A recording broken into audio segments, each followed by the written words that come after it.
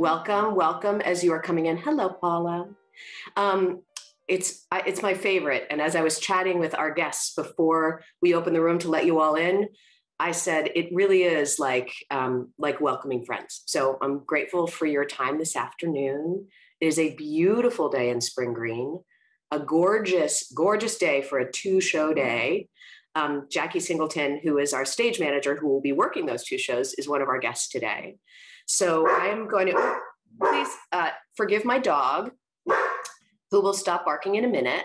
But Jackie Singleton is, as you can see, joining us from the Hill Theater. I was so happy when I saw her this morning that she is where we wish we all were. Most of the time, that is true. But we're gathering today to talk about Rough Crossing. And as we try to theme these differently for you all and for ourselves to kind of excite new conversations about deepening our enrichment and connection to these plays, we are talking about design elements and what it's like to have a team of collaborators, very much like our team of actors who get so familiar with each other that we're able to make different and better stuff from my perspective.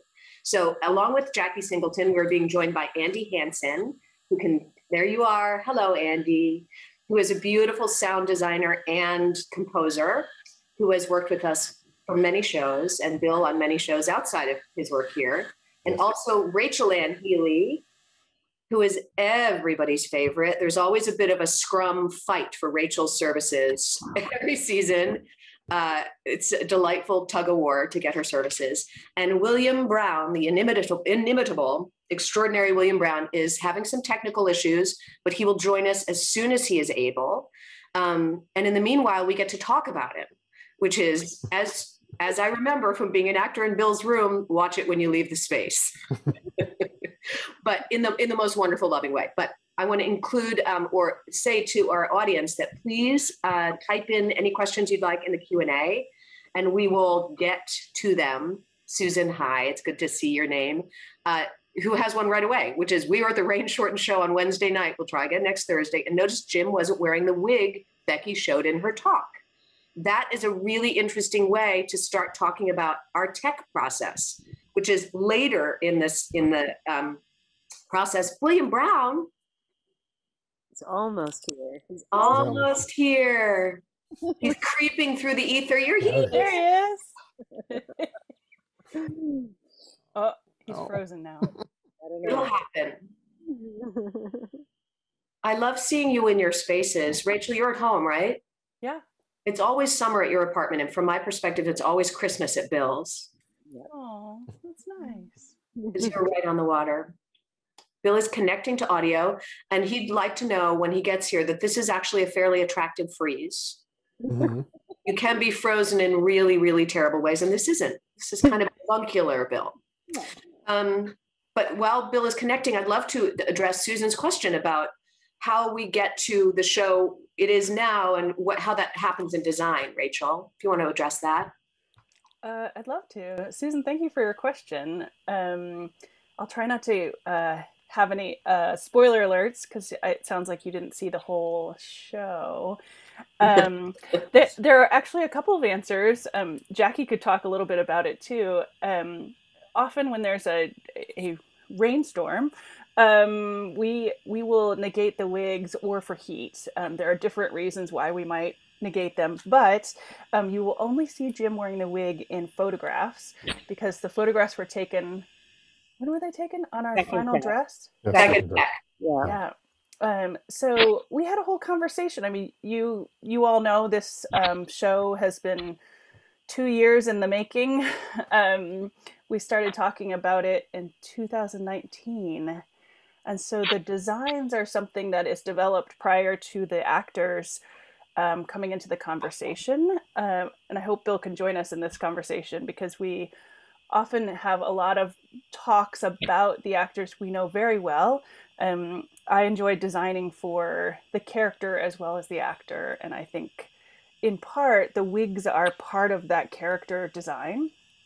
And I love working with wigs. So we designed it prior to the actors coming into the rehearsal space, which makes for an interesting conversation. When we're in rehearsal, they may develop the character differently than we imagined. And so there's two of Bill now on my screen. Best.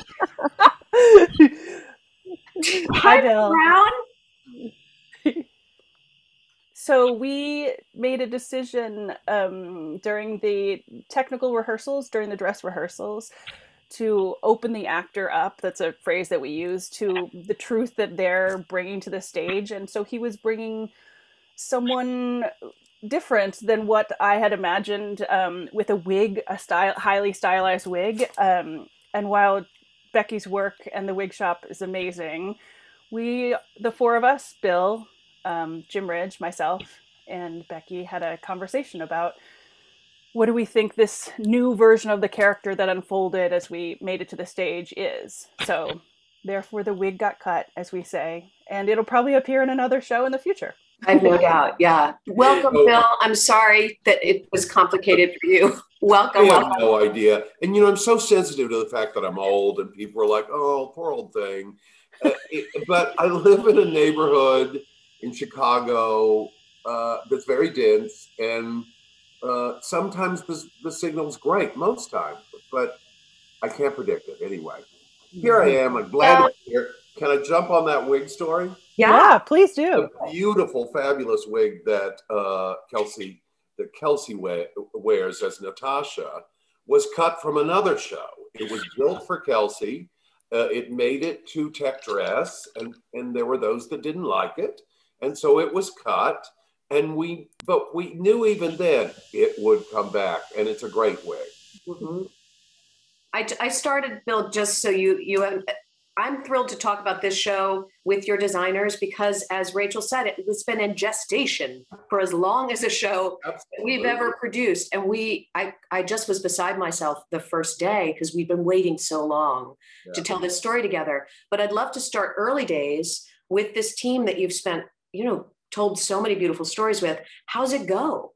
I mean, how did it start? Pandemic and long gestation period aside, with this team. Well, I mean, Andy and Rachel and Jackie and Carrie. I mean, we've all been together for a really long time.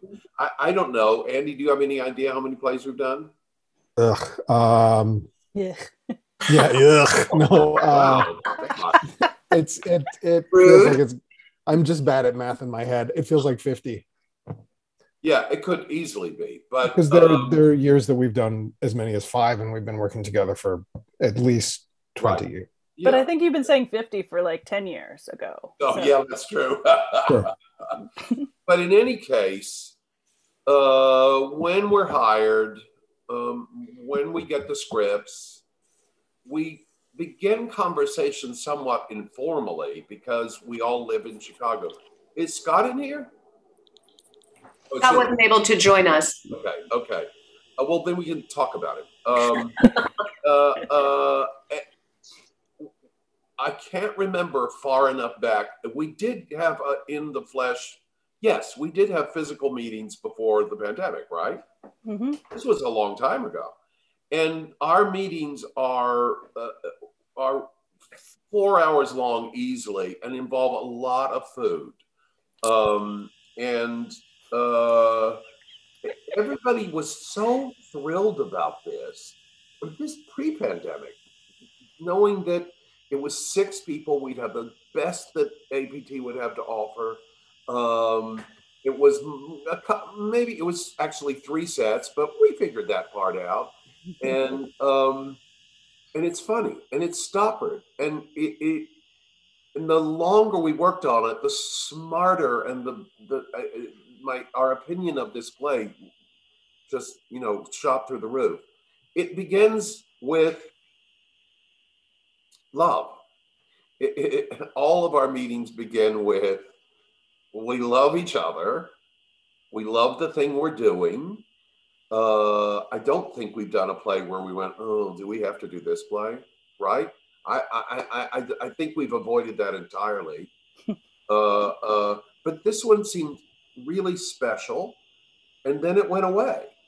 I mean, we didn't even come. We were, as everyone probably knows, there's a design conference in Spring Break that was canceled or limited, and then it went away. I think they went ahead and built the set. Am I wrong? We began it. Mm-hmm. Yeah. So it did kind of live. None of us were doing live theater. I got to direct 3 Zoom productions, 2 for APT. But it was sort of this, like dessert was up ahead. I mean, something was up ahead that we knew we were going to love doing. And along the way, we did change our mind about things, not just wigs, and then when you added the actors, they changed my mind frequently. I don't know. That was too long of an answer, I'm sure. Not at all. And when you, like, this process is one thing, but I mean, you read a script together and you assemble your team, and Jackie's working on scripts weeks, I mean, months ahead of the time. So you've got to play, like, if we're talking about any play, how does it get designed? How do those ideas, how does that room feel? It's foreign to many of us who enjoy the theater, how it begins for Andy, for Rachel, for Jackie's involvement, your ideas about a play. This one, if we want to use it as a template, but I'm excited to talk about how it gets from, we talk about drapers. How does it get from Rachel's beautiful picture to something you put on a person? Yeah. It's like magic. And I feel that way about the music, and I feel that way about sound. And I just am interested in what your journey is together on that. Together, our meetings are always noisy, I'll say that. And then everybody goes to their corners, as it were, and we keep coming back. I'm going to tell one on Andy, and then I'll shut up. So Andy, you wrote this music. It's the quickest you've ever set it all down, and there's a number of songs in the show. Yeah, it was everything that you hear in the show in concept was written by January of 2020, which is the earliest I've finished anything. Yeah. Now, here's the really fun part. Don't make me cry, but every year on my birthday, I get music from Andy Hansen. Sometimes it's something he's just written. Sometimes it's something he's done years ago for me and put together in another way. And on his own, he went back in, and the original orchestrations, if I remember correctly, were to be sort of a hotel orchestra, a sort of small, in the lobby. Yes, you could fit it in a gazebo. Yes, yeah. Well, he sent me all the songs and most of the music, again, only reorchestrated for orchestra. As you said, it was the orchestrations that Sondheim used in Follies, which had a sort of 30s bent, but it was a whole nother way to go. And he said, because we've just been through this pandemic together, and I just felt the audience needed something bigger. I have to say, sitting up here and watching the opening, of course, every night, and, Jamal comes out and does the pre-show announcement, and everybody's very excited for that. And then the moments that we've orchestrated, I won't give it away, but the moments that we've added into the opening where the actors connect with the audience are spectacular every night. The audience there's so much love flowing in both directions, and that's because of the grandeur of the orchestra, because of the way that they were staged, all of these things. It's pretty amazing to behold every night. I mean, Bill said it. I just felt that it needed a sense of scale appropriate to what everybody was feeling coming back to the theater. And the gazebo orchestra felt a little underfunded to me. Wow. Yeah. My favorite Bill Brown term, a little underfunded. Rachel, I just am hearkening back to a quick conversation you and I had in the Commons at APT about how it's so marvelous to look at when we get to tech often, and everybody has seen this, the actors will put on their costumes and it will feel like, oh my God, I don't know what's happening now. How do I walk in this? And I love watching the first time actors walk on stage in Rachel's clothes, because all of a sudden they're breathing into things, because you're so connected to character in your design work. And when I was lucky enough to wear your clothes as an actor, you'd always say, what do you love about your body? What do you want to celebrate? And nobody had ever asked me that. And it's the way Bill approaches directing the actor in front of them. It always feels like your elements, these design elements, don't feel like, oh crap, now I've got to work around all these problems. It does feel like Andy's music is underneath you, and all of a sudden Jamal has that coat, and you're like, oh, okay.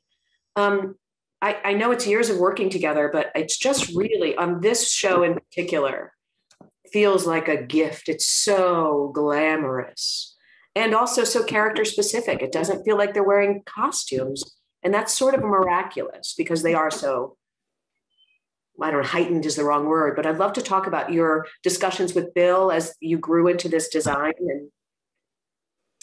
And well, thank you for all that.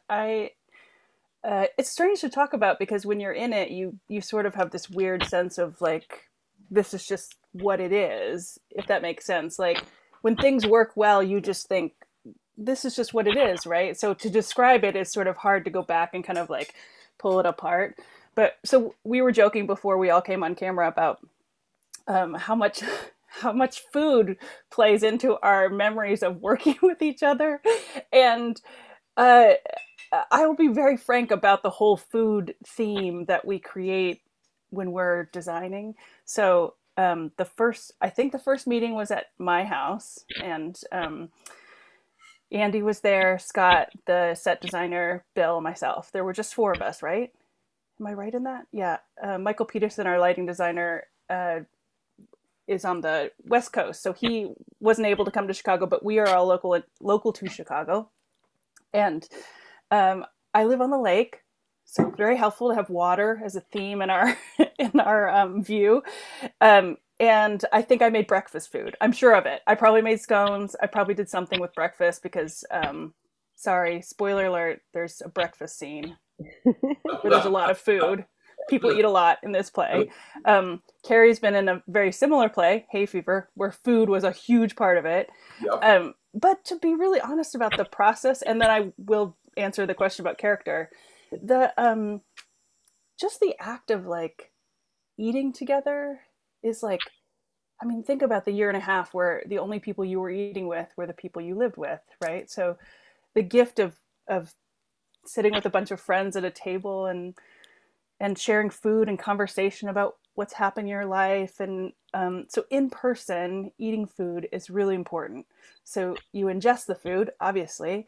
And it is kind of the way, the best way I know to create, because here you are, fulfilled internally and externally as you're talking and you're filling the air with sounds and conversation. And I just believe in designing from the inside out. Not that the food was an analogy for that, but it really is important to kind of like be all the senses fully firing. And the character for me is merely just getting inspired by people that then seem to be internally married to the actors that are playing them. So in the case at American Players Theater, I know the actors that are playing those characters. They're cast when we start designing. Almost always. Is that unusual, Rachel? I'm sorry to interrupt.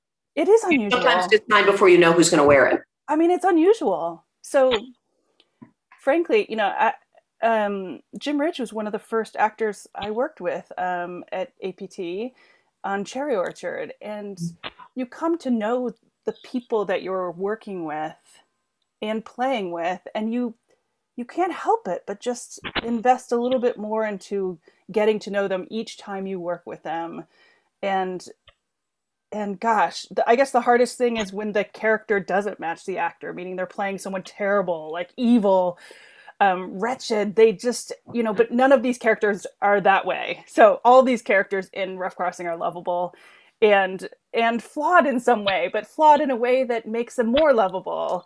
And so this one was really easy for me because I really just designed for the person wearing the clothes, but also the person that is the character. So I don't know. I said to Carrie, I think during dress rehearsals, I feel like this one was very easy for me. And I don't mean to make light of the fact that my job is easy, but it was everything I want to work on. This kind of play is everything I ever want to work on. 100 Orf Crossings, that's all I want to do.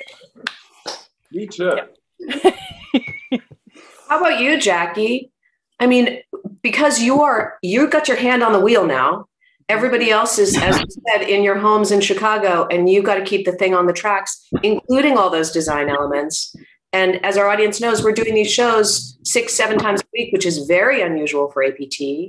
So both the wear and tear on the beautiful things and how things can kind of stretch and grow outside of their normal boxes when you get to play a bunch. How's it going?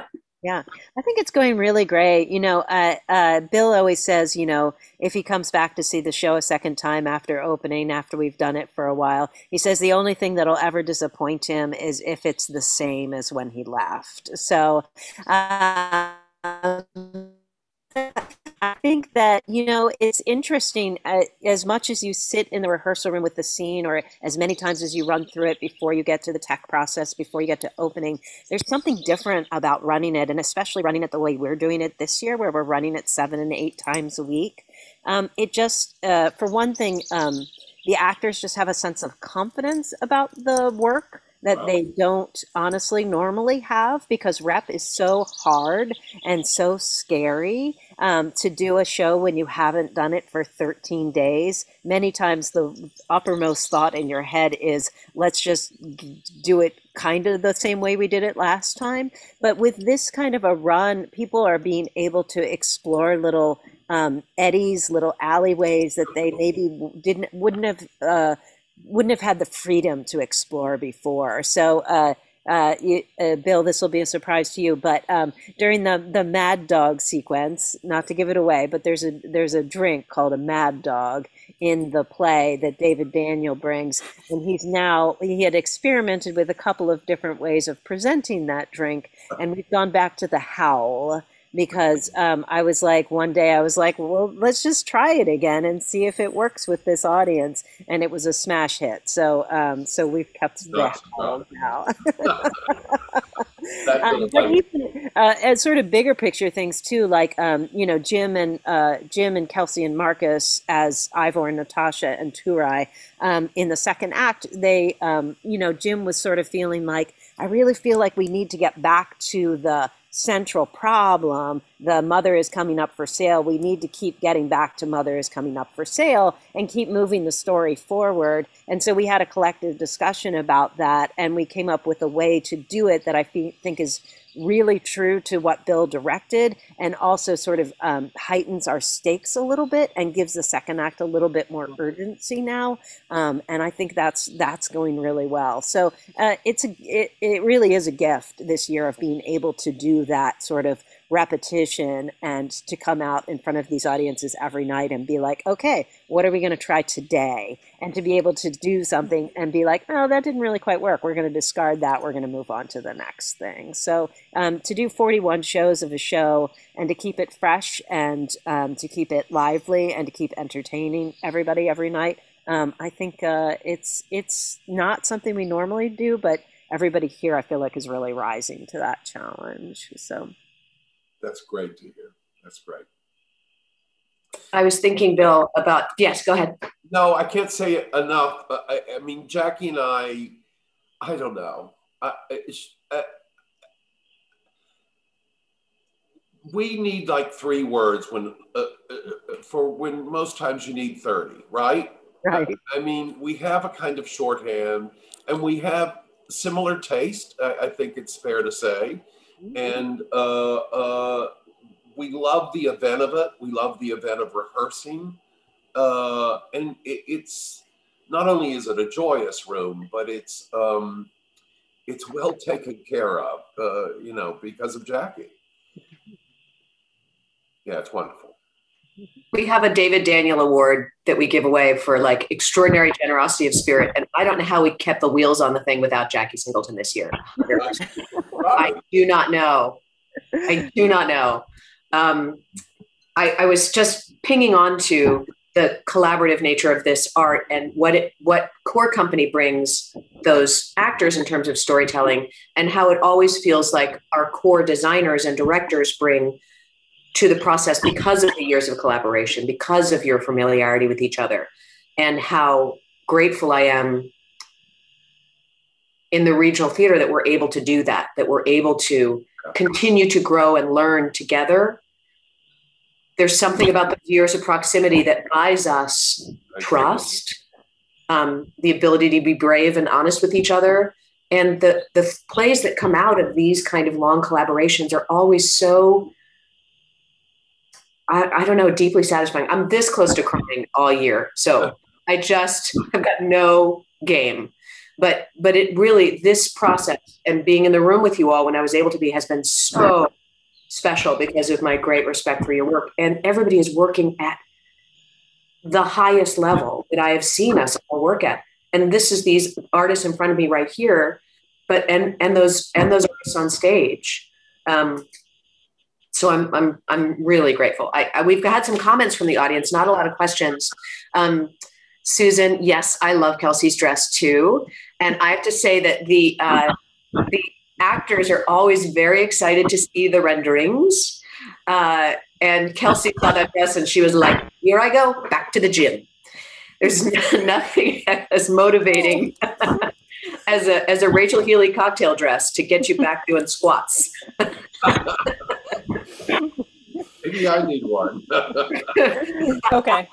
It's a motivator. Yeah. And also does Jamal eat during the whole show? Well, there is some, in fact, there is quite a bit, not to let anything away. There is some food, yes.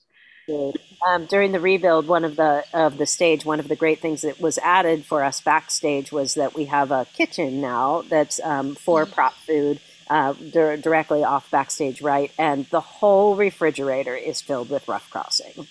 Oh gosh. Well, we're not in rep, so Rough Crossing can have all the room at once. Exactly.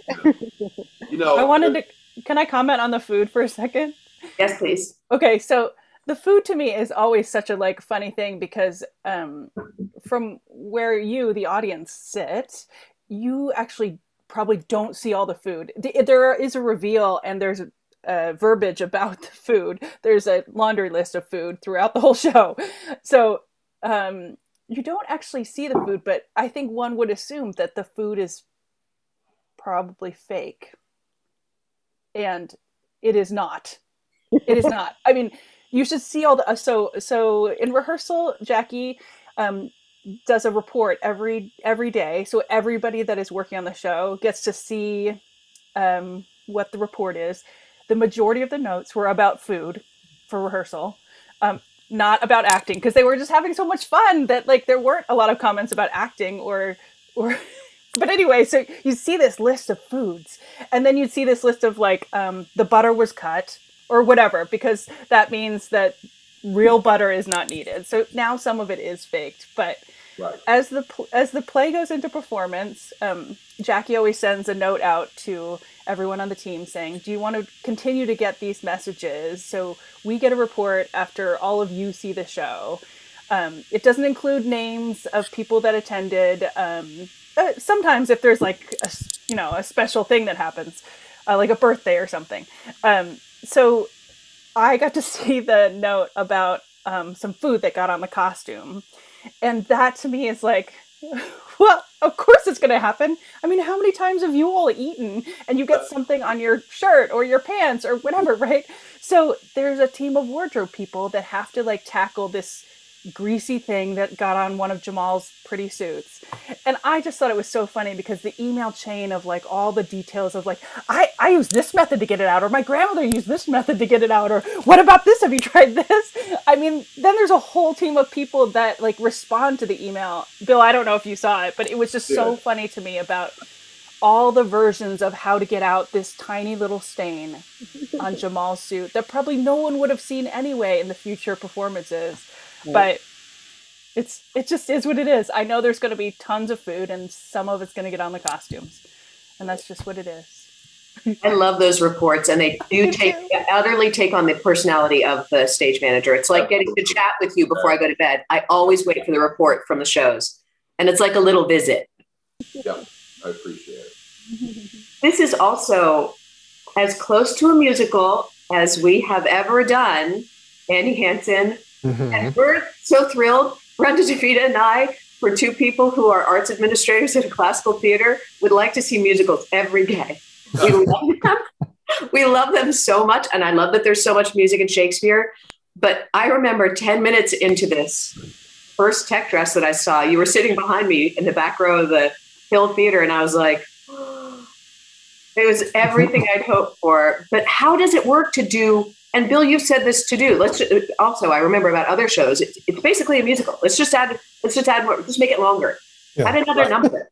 Yeah. So we could. This time we actually did it. How is it working on that hill with those real musical numbers?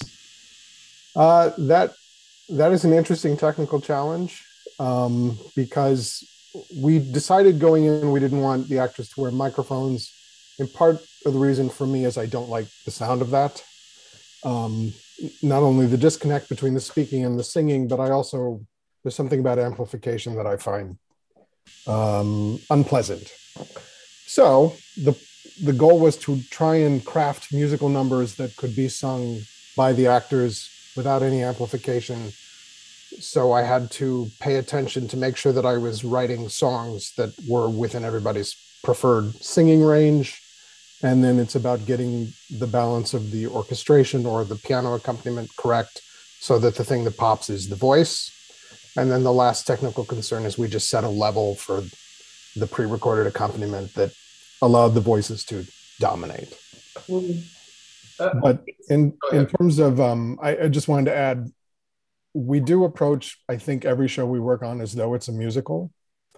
But this one, I went over the top with that and decided this one is a musical. So there's an overture and there's an entr'acte during the intermission. There's a piece of music that plays just before we start part two. And if the audience takes it in or not, it's not going to disappoint me if people don't even notice that it's there. For me, it's as much there for the actors and for Jackie and for the people working on the shows as it is for the audience. And then we have the big, we call it the MGM ending. There's a cue as the play ends and two of the characters have a loving moment that is literally like we've irised out into a "the end" card. And it's the most over the top I have gone with that approach. And it was a lot of fun. Can I just say he makes it sound like that's easy? But that's a lot of balls in the air. And as we went into the house and we were committed to not adding mics, and there's nothing wrong with mics. We've used mics in other shows, but when someone goes from speaking to singing, you don't want to add something. You want to keep it in the same ballpark. And it involved not just lots of technical issues about where the sound was coming from, but the actual orchestration and the actual composition of these songs. And I just stood back in awe as he kept finessing it and refining it, and now it just seems easy, but it's easy if you're Andy Hansen. That's what I say. Thank you, Bill. And the choreography, Bill. Yeah. I mean, there's choreography. It's so we all want to do it together. Yeah. Who did that choreography? You did. You did. I think. Okay, this is the biggest joke of all. So months before we started, I sent an email out to all the actors that if you have tap shoes, please bring them to rehearsal. You'll need to bring clothes to move in. And I set up this thing that was mean and terrifying. I was actually a singer before I was an actor, but I was never a dancer, I promise you. So I got by hiding in the back if it came to that. But I decided I wanted to choreograph it because I figured if I could do it, they could do it, right?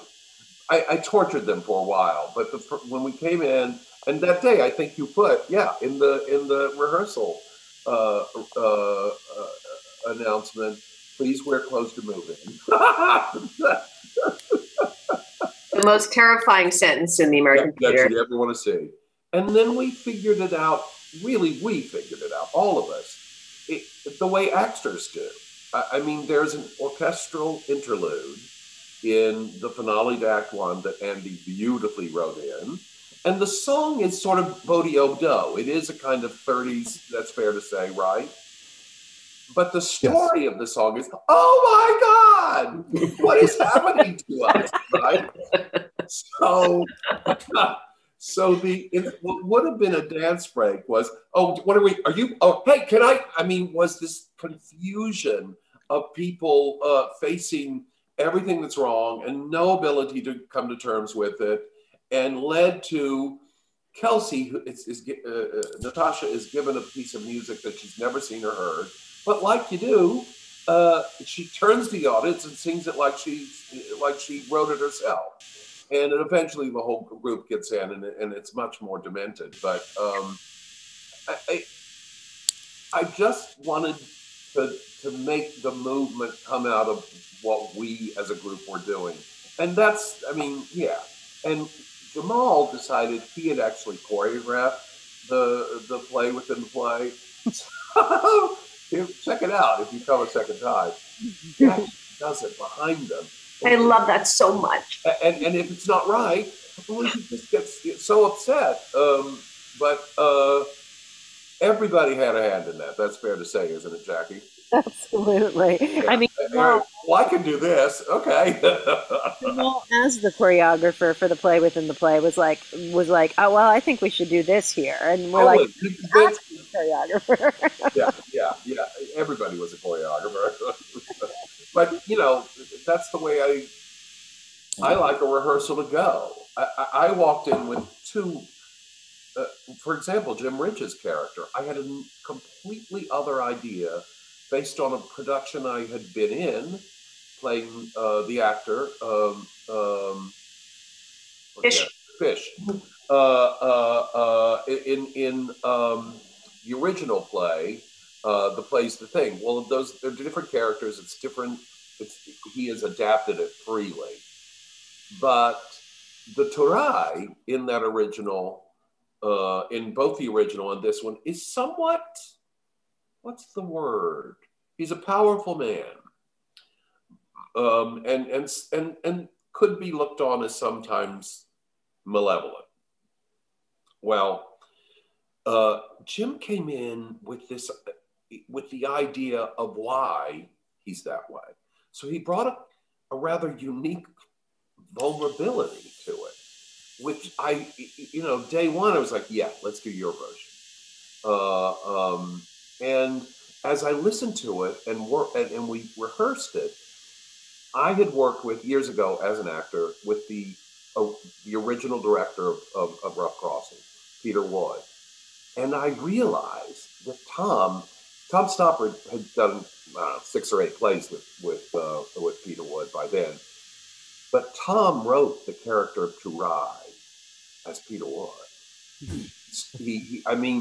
Peter had the ability to give you a note, and he would start very, well,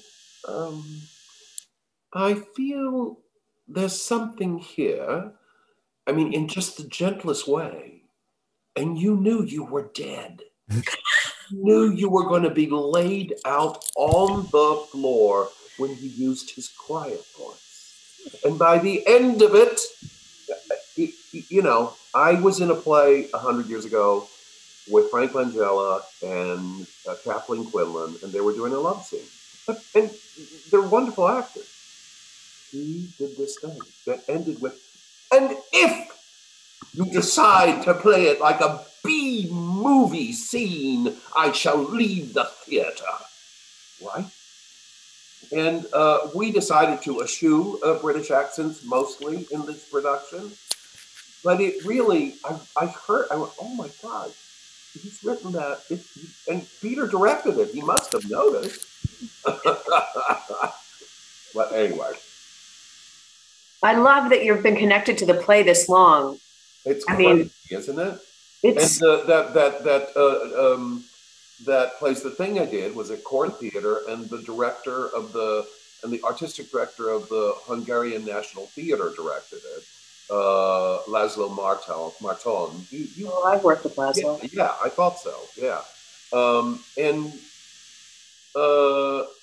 yeah, that was, I can't tell you, 20 years ago, easily. 25. We only have a couple minutes left, but there's a question, Andy. Are we releasing any of this music? Is it going to be available for purchase or download? The immediate answer right now is no. There is an issue with the fact that the lyrics for this production are written by Tom Stoppard, so I can't do anything without Tom Stoppard's permission as regards those songs. Although obviously all the music is mine. I thank you for the question, and I don't know, maybe. Come back and see it again. It lives in our lives. Thank you for joining us. Oh, here. Thank you for joining us today. Register for future Beyond the Plays. Thank you, Hannah. Hannah's putting useful information in the chat if you want to come and see us again. I'm so grateful for your time today. I wish you were all here. It's a gorgeous day for two shows. Jackie Singleton. Yes. Wow. It's going to be beautiful today. It is a beautiful day. I'm, again, grateful for your time, so grateful for your artistry and your work. I'm grateful to this audience who keeps showing up to learn more about this work. We can't thank you enough for staying with us through this crazy year, and come and see some more plays. We got some more plays coming. Thank you all. Thank you all. Thank you all. Thank you. Thank you. I wish I had a mimosa. That's what we were missing. Breakfast together. I'm walking over to a Bloody Mary right now. Oh my God, Bill, just to say, I know people are leaving the room, but we did say, what I want is a cookbook and pictures of the plays and whatever meals you have made on your design meetings. And I would buy that. I would give it to friends for Christmas. I want the Three Sisters design meeting meal. I want oh my gosh, I miss you. That is a brilliant idea. And remember the breakfast we did in the parking lot for Hay Fever? Yes, breakfast with the Blisses. Yep. We were making waffles to order out the window of my apartment, all wearing our pajamas at midnight. I love you all. Love you all. Thank you. Bye. Bye-bye.